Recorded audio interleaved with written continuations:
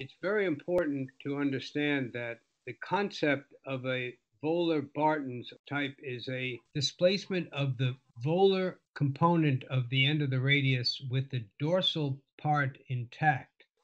That's not just the dorsal articular surface, but also the dorsal metaphyseal cortex. And you will see this becomes very important in understanding the way of treating.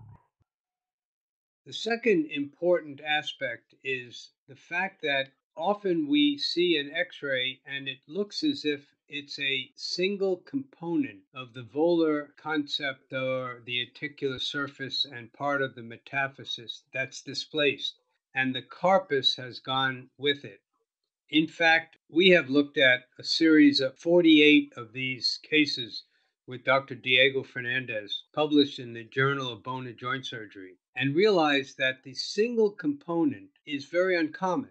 There's far more often to have at least two component parts of this volar sheared fracture. It's very useful to get a preoperative CT scan. The position of the implant is very important. Strategically, it must go across to cover on the volar lunate facet side as well as the radial facet side. You will see that more clearly here as compared to here. What happens if it's not covered or not supported on the volar ulnar side? You will see displacement not only of that fracture fragment, but the entire carpus. And we realized that a number of years ago and reported in the Journal of Bone and Joint Surgery this observation. It's very important because once this occurs, it's very difficult to reestablish that. Looking at this animation with the implant that's not all the way supporting the volar lunate facet side, we see the carpus displacing, and within its displacing, it becomes not only radiocarpal problem, but radio-ulnar problem as well. Not all plates are designed to cover the width of a volar distal radius. And there are many alternatives that one can use, including a second plate, a small cerclage that goes through the radiocarpal ligament and through the lunate facet fragment, or a small K-wire or two that's utilized.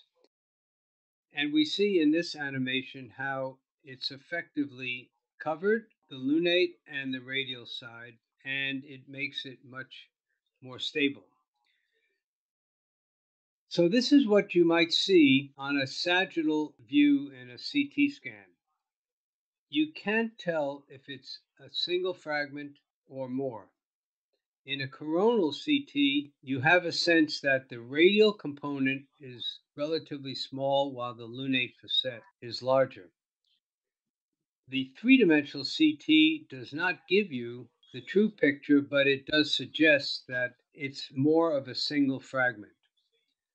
This cartoon here shows what happens in the traditional shearing fracture, and that is the carpus goes with the volar lunate and volar fragment, but the dorsal cortex, and this is very important, the dorsal cortex remains intact. If that's the case, the implant serves as a buttress. What's meant by that is by pushing back the volar lunate or volar distal radius fragment against the intact cortex, it provides stability. In this case, the stability really is provided by the contact pressure of the volar plate against the dorsal cortex. We use the standard screws, but in many cases, the screws are of secondary importance. So we illustrate intraoperatively, we see this and a functional outcome. In this animation, we're projecting a large single volar shearing fracture. Notice the carpus that's displaced volarly with an intact dorsal cortex. This is often seen in a younger person. And what happens by pushing up the volar component, it provides contact pressure, compression against the intact dorsal component. Now, if there was an unrecognized fracture that extended into the dorsal metaphysis, this is what happens. The whole component displaces. So we found that in a large series of patients evaluated with this, if the patient is over the age of 55 and presents with this fracture, it looks like, for all intents and purposes, it's a volar shearing fracture. One has to suspect that there's a fracture line going in the metaphysis here. And if you try to push this up, you will see this occur. The strategic point here are two. One is, when seeing a volar shearing fracture, recognize that what appears to be a single fracture fragment volarly more likely has at least two components. Sometimes the ulnar lunate facet part of it may be somewhat small. Therefore, support of this fragment is critical, that the plate or whatever is used goes all the way across. The second critical component is that in an older age patient, arbitrarily over the age of 55, you have to suspect that there's a dorsal break in the metaphysis and the cortex. And if you use the plate as a buttress to push this up, it will create dorsal displacement and a loss of fixation. In those cases, the plate should involve locking screws that will hold the distal fragment, and so you don't have to push up at all against the dorsal cortex.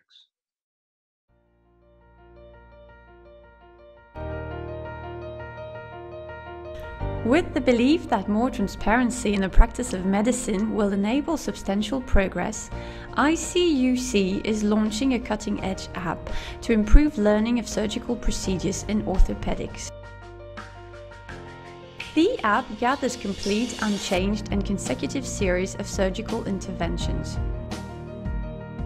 Independent orthopedic surgeons record the interventions from pre-op to functional result to ensure complete recording, including surgical shortcomings. Download the app from the Apple App Store and access for free to a broad library of orthopedic case studies. Try ICUC app and discover a new learning experience.